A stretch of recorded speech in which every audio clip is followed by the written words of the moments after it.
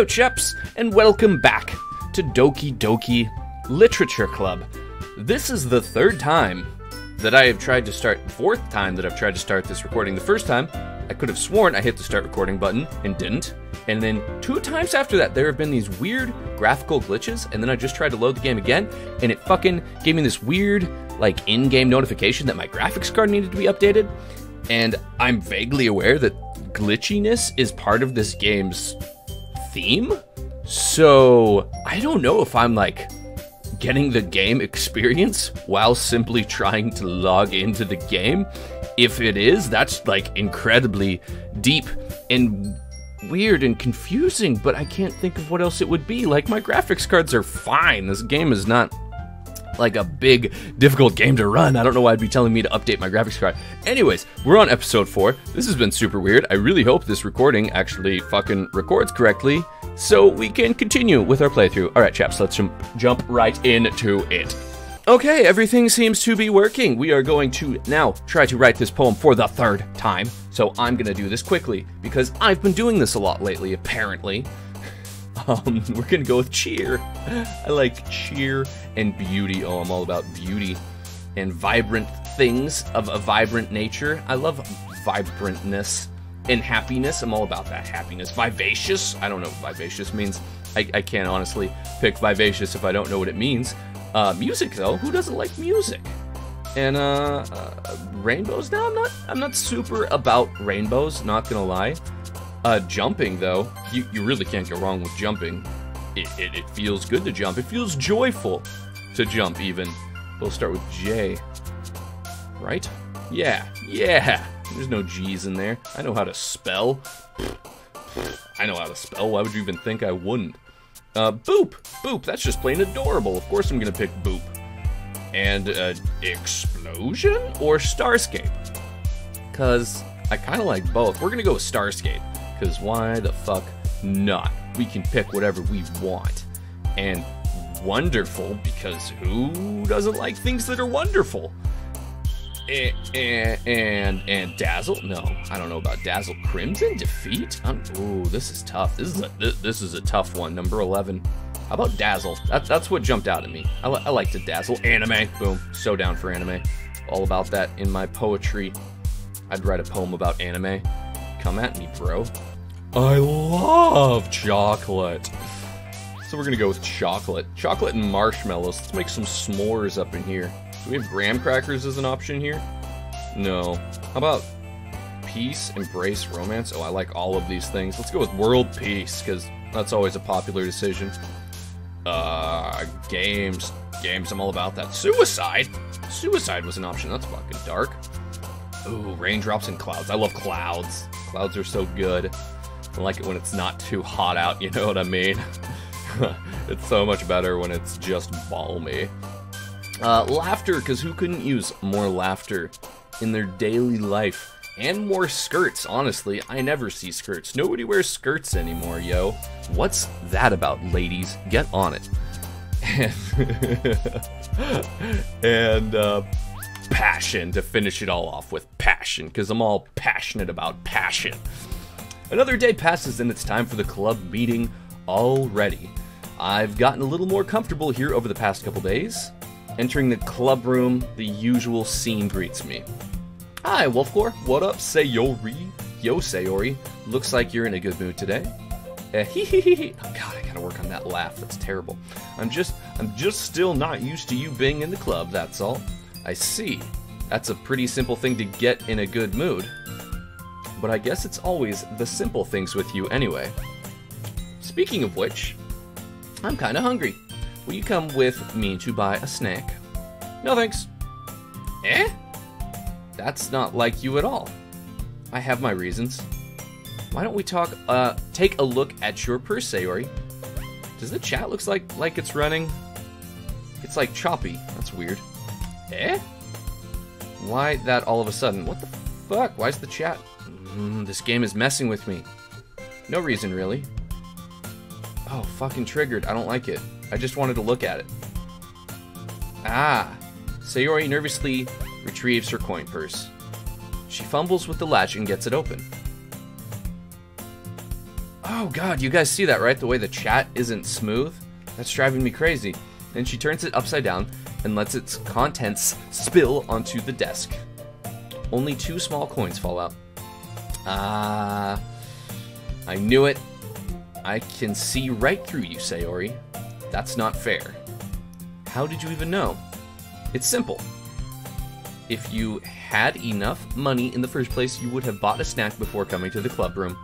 So either you're not hungry and wanted an excuse to take a walk, or you plan to conveniently forget that you spent all your money so that I would lend you some. But there's one more thing. You're always hungry. And so that only leaves the one option. Detective Wolfgore on the case. What? I give up. Oh, thank God, the chat is fixed. Don't make me feel guilty. If you feel guilty, that means you deserve to feel guilty. Ha ha ha ha. So bad at that. Yuri suddenly giggles. Eh? I didn't notice that she was listening in. Her face is in her book, as always. Ah, I wasn't listening or anything. I was just something in my book. Yuri! Tell Wolfgore to let me borrow some money. Don't get me involved like that, Sayori. Besides, you should only buy what you can responsibly afford. And frankly, after pulling a mischievous little stunt like that, your suffering is fair enough. Retribution. Da, da, da. Ah, did I just... I didn't mean that. I got too absorbed into my book. I really like when you speak with your mind, Yuri. It doesn't happen much, but it's a fun side of you. There's no way you could think that. You were right, though. I did something bad, and now I have to accept the retribution. That!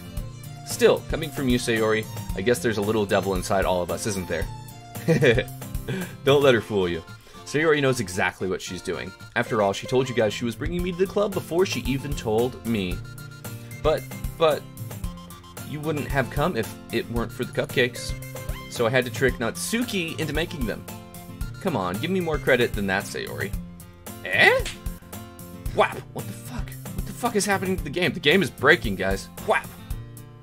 Kya! What is happening? Out of nowhere, something smacks Sayori in the face and tumbles onto the desk. Ow! It's Natsuki! What was... Eh? A cookie? Sure enough, it's a giant cookie wrapped in plastic. Sayori glances around. Is this a miracle? It's because I paid my restitution. I know how to read. Fucking don't judge me. Don't judge me. Retribution. Actually, that one almost worked. I knew it was Natsuki. Fucking called it. She's pretty cute. I was just gonna give it to you. But then I heard you blab about the cupcakes. It was totally worth seeing your reaction, though. Natsuki, that's so nice of you. I'm so happy. Sayori hugs the cookie. Jeez, just eat it. Sayori rapidly tears open the wrapper and takes a big bite. So good. Sayori suddenly claps her hands over her mouth. I bit my tongue. Aww. You're going through a lot over just one cookie. Natsuki takes a bite of her own cookie. Ah, yours looks really good too, Natsuki. Can I try it? Jeez. Beggars can't be choosers. But yours is chocolate. Yeah, why do you think I gave you that one? Fine. Still, I'm really happy that you shared this one with me. Sayori gets out of her seat and goes behind Natsuki, then wraps her arms around her. Ah, jeez. I get it. Cookie still in hand, Natsuki reaches up to nudge Sayori off of her. Sayori suddenly leans down and takes a bite out of Natsuki's cookie. Hey! Did you seriously just do that? Uh-huh. Mouthful, Sayori trots away to safety. Yuri and I laugh as well. Jeez, you're such a kid sometimes. Monica, can you tell Sayori? Eh? Natsuki glances around. Monica isn't in the club room. Ugh. Where's Monica anyways? Ugh, my mustache is driving me crazy. I need to trim that. It's like down to here. It's so annoying. Where's Monica anyways? Good question. Have any of you heard anything about her being late today? Not me. Yeah, I haven't either. That's a bit unusual. I hope she's okay. Of course she's okay. She's probably just had something to do today. She's pretty popular after all. Eh? You don't think she has a... Oh, haha. I wouldn't be surprised. She's probably more desirable than all of us combined. That's true. Excuse me? Suddenly the door swings open. Sorry, I'm super sorry. There you are. I didn't mean to be late. I hope you guys weren't worried or anything. Eh? Monica choose the club over her boyfriend after all. You're so strong-willed. But boyfriend? What on earth are you talking about? Monica quizzically glances at me. Ah, never mind that. She likes me. She likes me. What held you up anyway? Ah, well, my last period today was study hall. To be honest, I kind of just lost track of time. That makes no sense, though. You would have heard the bell ring, at least. I must not have heard it since I was practicing piano. Piano? I wasn't aware you played music as well, Monica. I don't really. I kind of just started recently. I've always wanted to learn piano. That's so cool! You should play something for us, Monica. Monica looks at me. Maybe once I get a little bit better, I will. Yay! That sounds cool! Also, well, I'd also look forward to it. Is that so? In that case, I won't let you down, Wolfgore. Monica smiles sweetly. I don't mean any pressure or anything like that. Don't worry. I've been practicing a whole lot recently, and I'd really love the chance to share once I'm ready. I see. In that case, best of luck. Thanks. So I didn't miss anything, did I? No, not really. Just some cookie antics. I choose to leave out Sayori's mischievous escapade. I'm sure Natsuki will end up complaining to her anyway. It looks like everyone has already settled down. Oh my god, my mustache. I even waxed it so that this wouldn't happen. But it's just drooping down into my mouth while I'm trying to talk. Sayori somehow already finished her entire cookie. Yuri is back to her book, and Natsuki disappeared into the closet. What are you doing in the closet, silly? That's for brooms. Wolfgore! Wolfgore! Sayori suddenly comes up to me. I'm gonna go get some supplies from another classroom. Want to come with me? Supplies? What for? Well, you know how the festival is coming up. Me and Monica were gonna make some posters and stuff, so I need to go find some crayons and markers and glue sticks. Ah, I see. Sure, I'll go with you. Yay! Okay, Monica, we'll be back soon. Ah, are you going with Wolfgore to get the supplies? There's no need to trouble yourself. I'd be happy to go with him. Aw, but I wanted to go. It's so much fun exploring empty classrooms and stuff. Okay. It was just a suggestion. See if you can find poster paper too, okay? Okay. Ready, Wolfgore? Yep, let's go. Sayori and I exit the club room. I follow behind as Sayori hums and skips around the hallway. Honestly, it feels like I'm taking a kid to the mall or something. Sayori finds pleasure in the simplest things sometimes. Hey, Sayori. What exactly are we doing for the festival anyway? I'm not sure how you would make an event out of literature. Me and Monica have it all planned out. Don't you worry. Is that so? Yep. We're gonna do a poetry performance. A performance? Of what kind? Well, everyone is gonna take turns on stage and recite their favorite poems. Ah, that sounds kind of dull? Wolfgore! You're not thinking about it the right way at all. It's not just about reading poems. It's about performing them. Like, you say the lines of the poem, like, "Between my feet, the last remaining flower beckons to me. I twist the stem, freeing it from its clinging roots, caressing the final joyous moment between my fingers. But to what end have I summoned this joy? For now, when I look in every direction, the once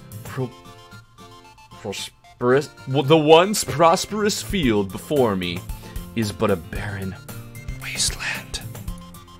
And scene! Scene! Oh, we're not doing a jump cut? Okay. ... Like that. Sayori, how do I put this? I'm sure it's just me, but it's impossible for me to take you seriously when you talk like that. Aww. You meanie. I'm working super hard on this, you know. Aw, I know. I just meant that it's a pretty unordinary contrast to your cute self. Don't say that, it's embarrassing. But I guess that means I'm doing a good job. Yeah, I guess so. I'm so excited. That was a weird way to word that, or vocalize that. Yeah. The festival is going to be so much fun. Sayori spins herself around in the hallway again. Hey, Wolfgore, this classroom over here is empty. Let's begin the mission. The mission, eh? It's been a long time since I've spent time with Sayori like this. But in the end, she hasn't changed one bit. She's nothing but a ball of sunshine, drawing happy vibes from the world around her. It's a pretty nostalgic feeling for me. As the years went by, I began to hole myself up in my room more and more. So going adventuring with Sayori brings me about a special sort of feeling I forgot I had in me. The two of us enter the classroom. Sayori heads straight to the closet and I follow. Let's see what we have in here. Crayons! Sayori pulls a box full of crayons off the shelf. They're the best brand too. Only Sayori would know what the best brand of crayons is. Is it Crayola? Is it Crayola? They're kind of dirty though. Sayori starts pulling various crayons out of the box, reading the color names. Right, that's one down. Don't get distracted, we still need to find... Wait, I'm looking for my favorite color. Fine. Then at least move aside so I can look for the poster paper. I dropped one by accident. Smack! Aw. Yeah! Sayori bends over and smacks her forehead right into the shelf. Oh, Sayori! She falls to the floor and the crayons spill all over her lap. Ow. You okay? My forehead. Sayori clutches her forehead. Geez, Sayori. That's just like you, isn't it? Come on, let me see. Since Sayori is sitting on the floor, I grab her by the waist and pull her out of the closet. You had to move your hands, Sayori. You have to move your hands, Sayori, but it hurts. Just do it for a second. Sayori slowly releases her hands from her forehead. I gently brush her bangs to the side. Ow! Sorry. There's a huge red mark on the center of her forehead. A bump is starting to form as well. Man, that's gonna swell up. I should find you some ice. Wolfgore? Where would I even find ice around this time? I guess a cold drink would do. You don't have to. I'm fine with looking like a unicorn. Even wincing from the pain, Sayori makes a silly joke. What are you saying? I'll be right back, okay? Okay. I pat Sayori on the shoulder and run out into the hallway. I locate the nearest vending machine. What should I get? It doesn't really matter since it will be used as an ice pack rather than to drink. But I know Sayori likes apple juice, so I purchased that one. Nice. In just a moment, I'm already returning to the classroom where I left Sayori. She has one palm on her forehead and is using the other hand to clumsily scoop crayons back into the box. At least they were already in the wrong spots before I spilled them. Sayori, here. I hand Sayori the bottle of apple juice. It's nice and cold. Sayori opens the cap and starts drinking from it. Sayori, what are you doing? It's for your forehead, idiot. Ah, sorry, I forgot. How hard did you hit your head? Sayori places the bottle against the bump on her head. It stings. Just bear with it. It'll feel better soon. Looks like you cleaned up most of the crayons, so that's good. Hey, Wolfgore. This kind of reminds you of growing up, doesn't it? Eh, what do you mean? You know how we used to play outside all the time? I would always try to keep up with you. You were kind of oblivious in some ways. Like, I usually fell behind or had trouble climbing on the things you did. But sometimes when I tried to do things I couldn't, I would get myself hurt. I'd fall and scrape myself or get a bump, and I would start crying really hard. And you would rush over as quick as you could. you would try really hard to get me to stop crying. It was almost like you blamed yourself and were afraid of getting in trouble if someone found out. Even though it really wasn't your fault at all, you know? Did I really do that? Yeah, you don't remember? Come to think of it, maybe I do remember a bit. I guess I was always so focused on my games that I didn't pay enough attention to you. So in a way, it was my fault. Kind of like this time too. If I wasn't rushing you out of the closet, you probably wouldn't have hit your head. Wolfgore, I don't think you realize it, but you're always thinking about other people. Even after all these years. You're rushing to help me, even though I'm just being clumsy. You're really a sweetheart. Don't call me that. And I don't really do this kind of thing at all. All the time. I guess when it comes to you, it just feels natural. Before I even knew it, I'm treating you like that. I guess that's what happens when you've been friends for so long. Really? Maybe you're right. Wolfgore, I'm so glad that nothing's changed between us. Do you think it'll be like this forever? Forever? If I'm honest to myself, there's no telling where we'll each end up for college or after that. So it wouldn't be fair for me to make any promises. But, well, I hope so. It's been this long already, right?